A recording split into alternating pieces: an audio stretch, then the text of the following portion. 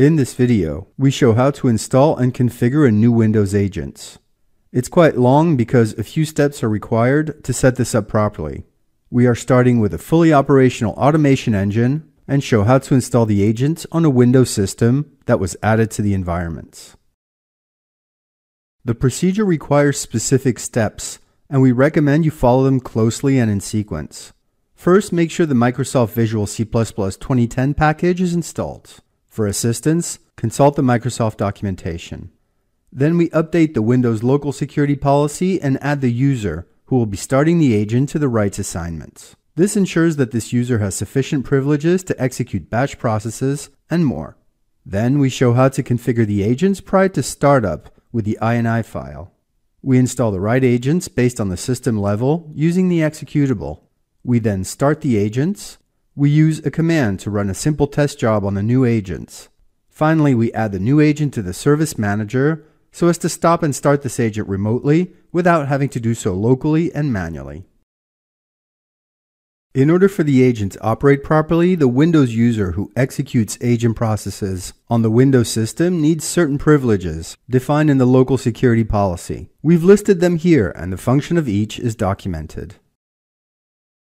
Before we start the agent, as for any Automic automation components, we need to update the agent's configuration file. There's quite a bit of information in the file, but we focus on three specific items, namely the agent name, which can be different from the host name, the Automic system name as it was defined when the engine was installed, and the engine host name so that the agent is able to communicate with the engine over a CP process. We also check the process port.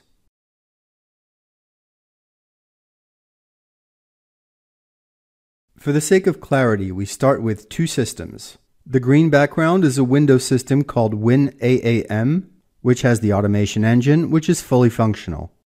The blue background is a brand new Windows system in the environment called WinAGT. We install the Windows agent on the system. It's assumed that the systems are networked, resolve each other's names, and have a shared directory where we can copy files. We strongly advise against using IP addresses in our configuration files. It's just not a good idea. On the WinAAM green system, we find the installation package, which was downloaded from our download center. It contains a directory called Agents, with a subdirectory called Windows. We copy this directory to a shared drive linked to the temp directory of the blue WinAgent system.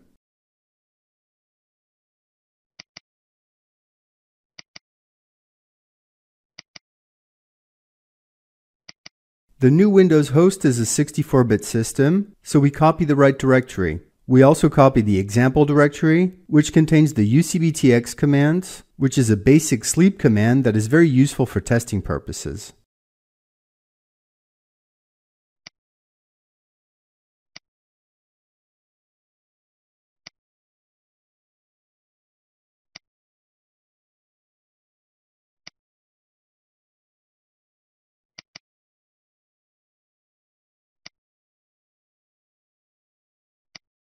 Let's consider the contents of the directory. The directory contains a number of files, namely the installation executable, the agents, and the config file. We will return to this.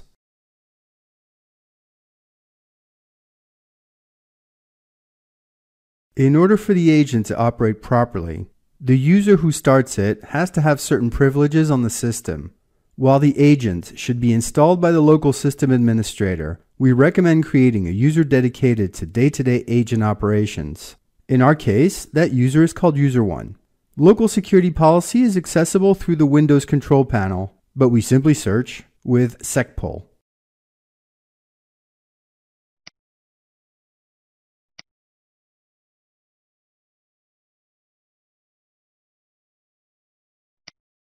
Once in the local security policy, we head to the user rights assignments.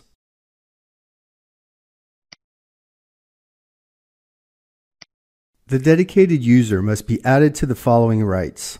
We're not going to explain them in detail, they're documented. We just show how to update one of these. The procedure is the same for all of them.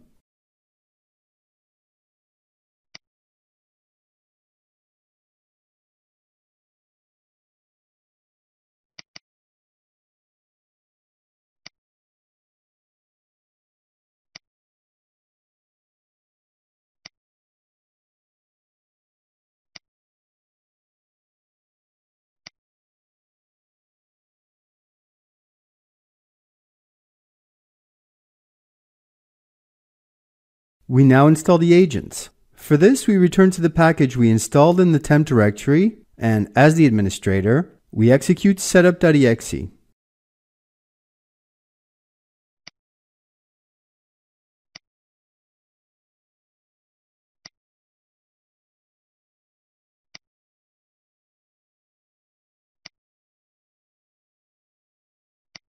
By default, the agent is installed on the C drive under Automic and then Agents.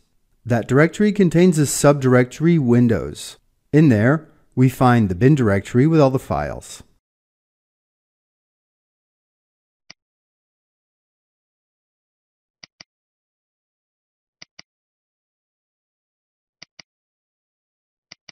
There are two files. The exe is the agent itself. Executing it starts the agent. The ini file contains the configuration data necessary to connect to the automation engine.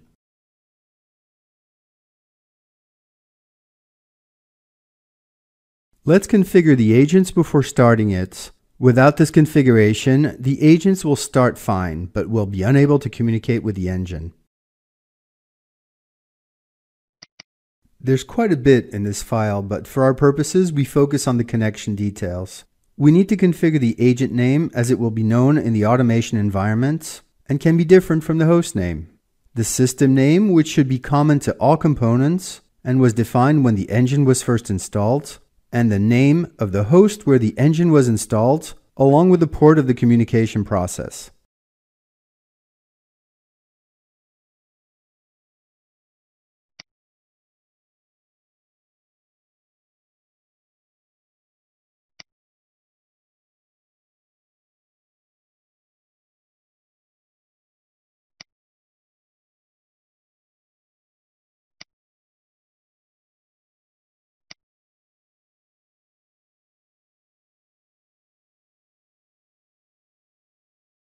We can now start the agent.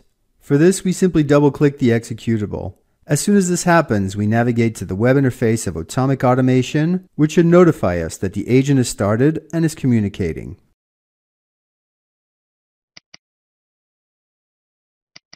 In the web interface, we should receive a yellow message notification. The message informing us that the host is now active is a sure sign that everything is working as it should. We see the agents in the list with a check mark in the authenticated column.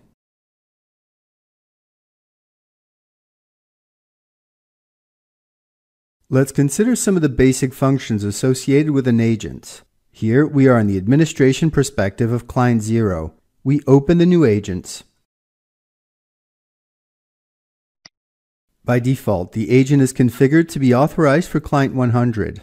If you have more clients configured, you can add the agent to those by enabling authorizations.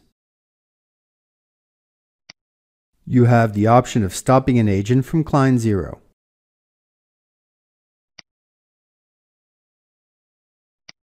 This can be left blank. We will add the agent to the Service Manager, but we will do so in the manager itself.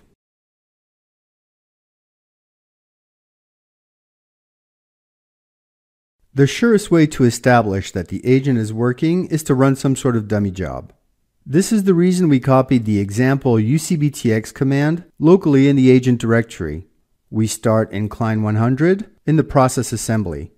To build a job, the agent requires its own login object to authenticate the system user and allow it to execute batch processes on the system. We create the object and assign it to the agent. Then we create the job and add the ucbtx command with a 30-second parameter. We then execute the job. If it runs normally, the agent is working.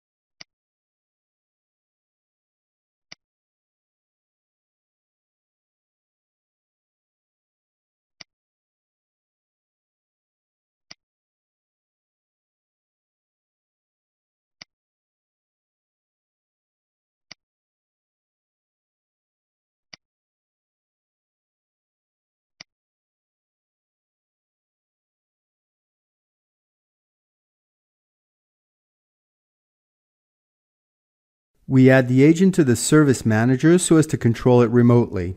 Automic automation requires the Service Manager to be installed on every single host where an agent is installed.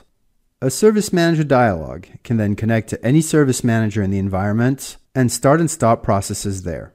The Service Manager is not in scope for this video. Therefore, behind the scenes, we have installed the Service Manager on the agent system. We only show how to configure. First, we need to update the Service Manager definition file on the agent host.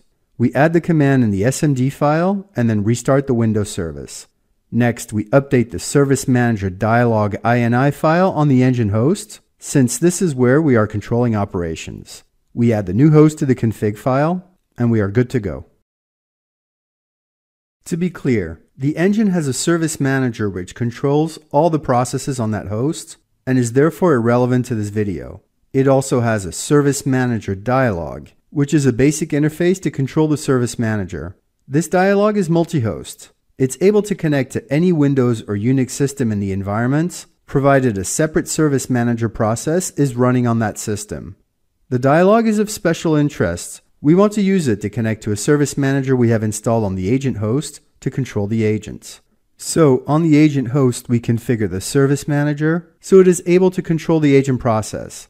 Then, on the engine host, we configure the dialog so it is able to connect to the agent host. To make a process manageable by the Service Manager, we update its SMD file.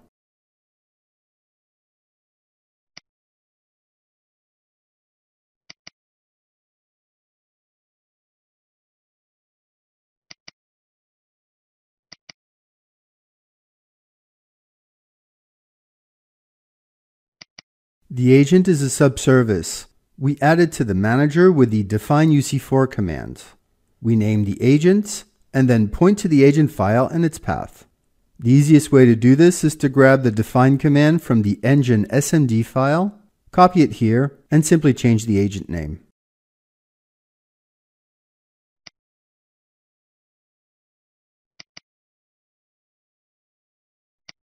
In order for this change to take effect, we need to restart the Service Manager Windows service.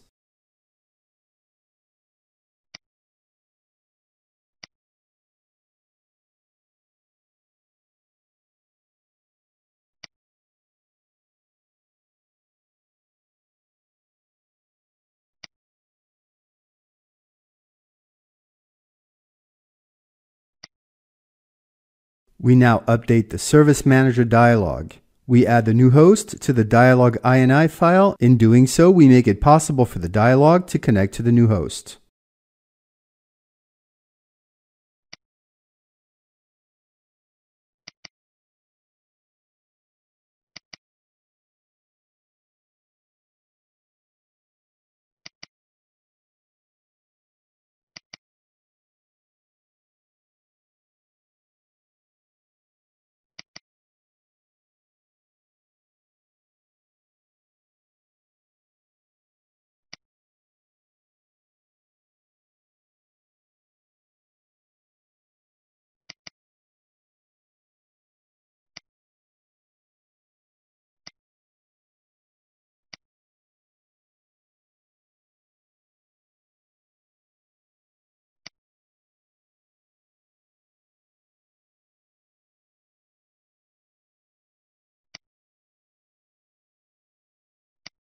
Note that this Service Manager connection is not secure because we didn't configure security. This wasn't the purpose of this video, but it still works fine. We're able to control the agents.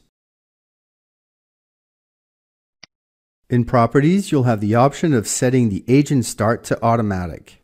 When the agent system is restarted, the agent would start automatically. Here, we just start and stop the agent from the dialog.